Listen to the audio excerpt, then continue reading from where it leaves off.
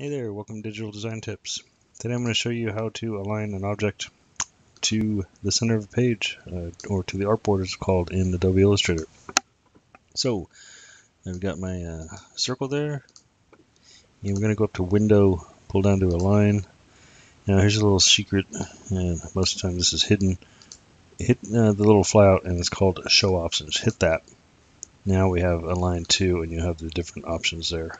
And you want it to be on Align to Artboard. This is to center it in the page. So now that is on Artboard, we've got the horizontal and the vertical center. This is as in the center of this page as this thing will ever be.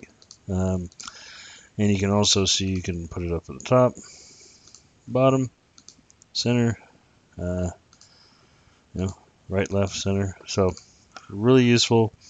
Just let the computer handle it. You don't have to measure or pull rulers or guides out. It's just as good as it's going to get. Hopefully that helps, and check out my other videos for other useful tips.